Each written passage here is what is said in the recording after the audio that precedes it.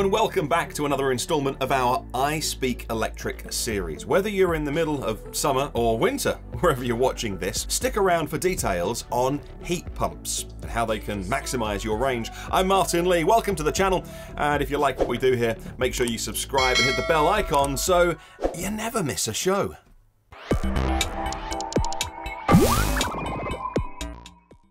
So if you've been following the channel for a while, you would have seen our video about how the weather affects the range of your EV. It was a broad brush look at efficiency in EVs, but today we're taking a closer look at one of the possible solutions.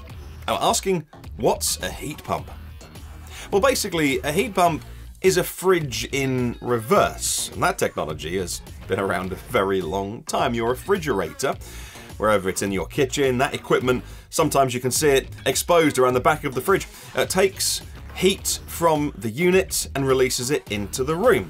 In terms of our EVs, we often want to take heat from outside the vehicle and bring it into the cabin so that we stay comfortable, nice and toasty warm. But we don't have to just take that heat from outside the car. We can capture heat that would be wasted in other parts of the vehicle, like the motor, the electronics, the battery. So what happens when a heat pump is working? Well, we'll get a little bit technical, don't mind doing a mini deep dive into this. The refrigerant absorbs heat from a source. Like, okay, let's pick the example of a warm battery. It changes from a liquid to a gas. That gas then gets compressed, which in turn heats it even more. This heat is then transferred into the cabin of your vehicle if you ask it to heat you up. And as the heat is transferred into the cabin, it cools down and condenses back into a liquid in a secondary heat exchange.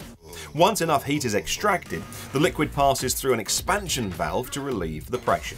From there, it goes back through the same process again. So we've seen how heat pumps work, but what's the point? Well, we've already touched on the increased efficiency of heat pumps. This means they use less energy, and that is key for an EV. Two main benefits. The first is, well, saving us money. The biggest benefit, though, is the added range. To give the efficiency of heat pumps a bit of context, a heat pump is about 300% efficient. This means that for every 3 kilowatt hours of heat, it only uses 1 kilowatt hour of energy from the battery. That's a much more efficient way of operating than a conventional cabin heater that's just blowing hot air. So, do you get a heat pump on every EV? No, not a chance actually. Each manufacturer has a different approach, and it's not always about price. I drive a very affordable Renault Zoe, and that has one. Tesla, for example, rolled out a heat pump in the Model Y. Since then, they've started to introduce it to their other cars in the lineup. It's a welcome addition, and actually when you're spending over 100k on a car, you'd think it should come as a standard.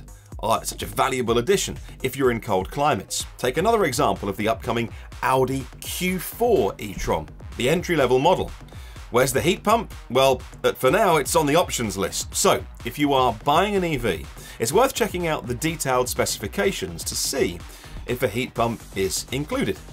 And you might not always need one. It's worth having a quick look about the different demands on an EV's heating, and cooling as well. For example, so I'm in southern England. We have a pretty mild climate. Yeah, okay, we get some days when the temperature is over 30 degrees C, and we get a few days when the snow will fall, but largely it's very mild. The demands on the EVs that we drive here are pretty minimal. But if you talk to someone in, hey, the Nordic countries, if you're in Norway, Northeast US maybe, now look, they need a lot of heating for much of the year. They might have to dig their car out of several feet of snow and drive to work in minus 20 degrees.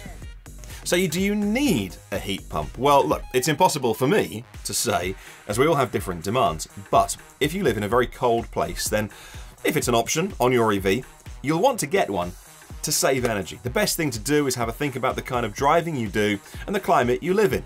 Do you have a driveway where your car can preheat in the mornings whilst it's still plugged into the house? Do you do short hops in the car where you never really use more than 10% of your battery anyway? Well, that's it from us today on the topic of heat pumps, but now it's your turn, and I love reading the comments below. Let us know what you think. Let's keep the conversation going, and thank you so much for watching once again today. If you like this video, hit the thumbs up icon. It tells us to make more shows just like this, and we'll see you on the next one.